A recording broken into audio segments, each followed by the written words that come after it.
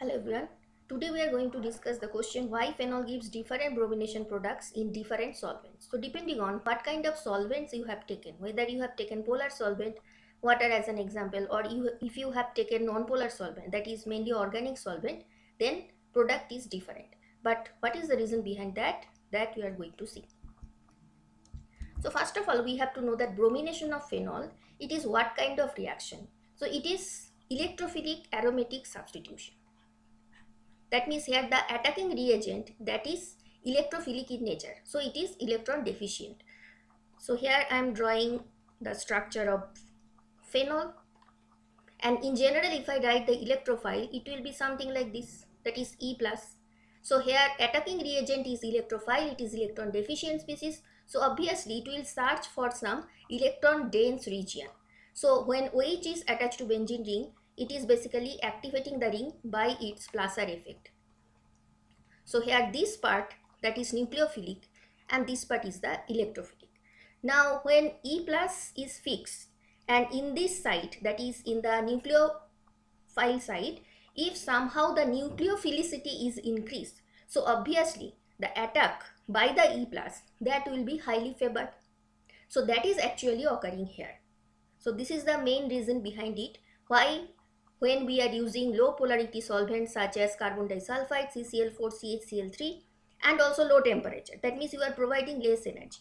In that case, it is monobromination that you can see in the left hand side. So you can obtain para product or you can obtain ortho product. But the important point is you are getting monobromination. Okay, though para product is because of static reason, it will be the major one. But important point is it is mono substitution. But when it is polar solvent like water, now you are getting tri substitution. That means here the nucleophilic character of this, that is a nucleophile, which is basically phenol in our case. Its nucleophilicity will be increased when you are using this condition. That is when it is solvent of high polarity. Now we will compare these two conditions. So what is the difference that we are going to see? When it is non-aqueous medium, phenol does not ionize in this medium. That means phenol, which is PHOH, there is a chance of this type of dissociation, O minus, H plus. But when it is non-aqueous solvent, this type of dissociation, that is not possible. But in aqueous medium, this is possible, though it is not fully ionized, that is not 100%, but partial ionization is possible. That means now in this medium, in aqueous medium, chance of getting PHO minus, which is phenoxide, that chance is high. Now if it remains in this negatively charged form, that is PHO minus, obviously its nucleophilic character compared to the non-ionized form, which is PHOH, obviously it will be high. Now if the electron density is high, the reaction with E plus, which is basically the electrophile, because it is electrophilic aromatic substitution, so that attraction will be high, and that is why now the reaction will be favored. So that is why you are getting tribromination, that is tri substitution. The benzene ring of phenol is less activated if you are using non-aqueous medium, because it is not in ionized condition compared to phenoxide ion. And in the other side, that is aqueous medium, now phenoxide ion is much more reactive than phenol itself towards electrophilic attack, that means towards E plus, though in our case E plus is Br plus. And in non-aqueous medium, the electrophile that is generated, it is weak in nature, and in aqueous medium, the electrophile that is generated, that is strong in nature. That means the presence of Br plus with fully formed positive charge, if it is present over bromine, that means its electrophilicity is high, rather than if Br is existing like carrying some partial positive charge. So obviously it will be weak, because it is fully formed positive charge, it is partially formed positive charge. So this is better electrophile, right? So now we will see that when it is non-aqueous medium, now phenol, as it remains in, that is dissociation is not possible. So see, it is still holding this H, and now the lone pair over oxygen, as we know it is orthopara orienting, because it increases electron density in ortho position and para position. So now when it is making double bond with carbon, negative charge will be high at any of this ortho position. So now it is attacking this one of the bromine atom of bromine molecule. But see, this side is partially positive, this side is partially, sorry, it will be negative. Okay, so that is why it is not generating fully developed positive charge, but still there is some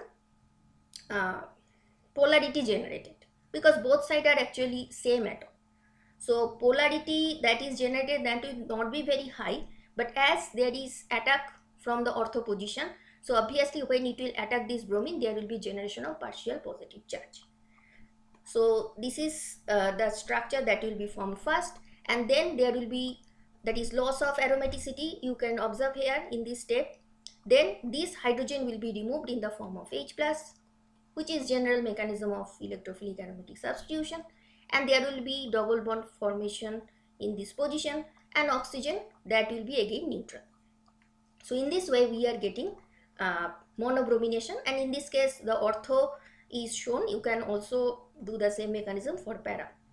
But what about the aqueous medium? Now when it is aqueous medium, bromine molecule in presence of water, it can form HBr. So one H and one Br. What is left? HO and Br. So it will be HBr plus HOBr.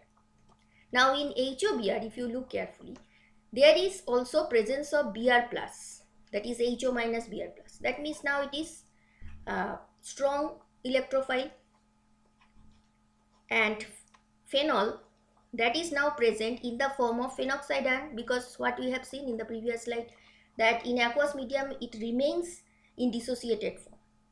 So now you have fully developed negative charge over oxygen. In the previous case, what you have seen, there is lone pair over oxygen, but now it is fully developed negative charge, right? So it will attack now this electrophile, which is basically E plus in our case.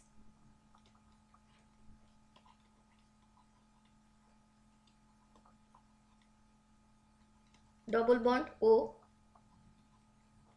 Br, and H is present here. So this H will be removed, as you have seen in the previous mechanism also. And finally, there will be double bond OH and Br.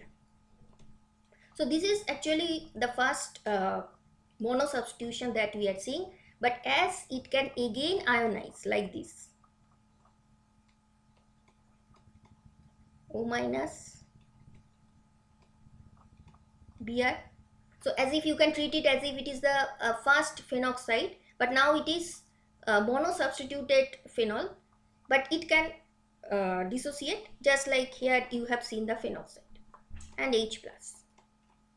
So the same mechanism is again possible now in presence of another Br plus. The same type of mechanism is also possible towards the other ortho position and also the phenol. So now it can attack again. So now I am showing through para position. So in this way you will get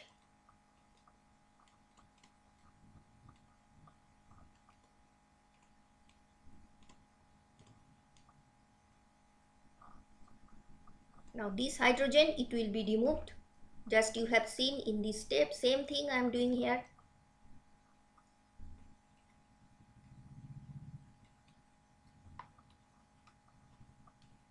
Actually this H, in this case it is, I shouldn't write it as minus H plus, because this H is again attaching towards this oxygen. So this is not right, because this H, it will now move towards oxygen.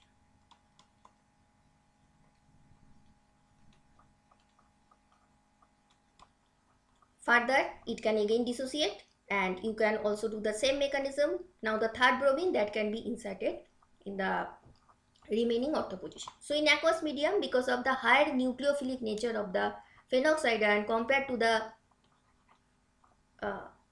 phenol molecule, which is not dissociated form, and also here the electrophile is very strong. So these are the reasons. That is why in aqueous medium you are getting tri substitution, but in non-aqueous medium we are getting mono substitution. So this is the reason behind this question.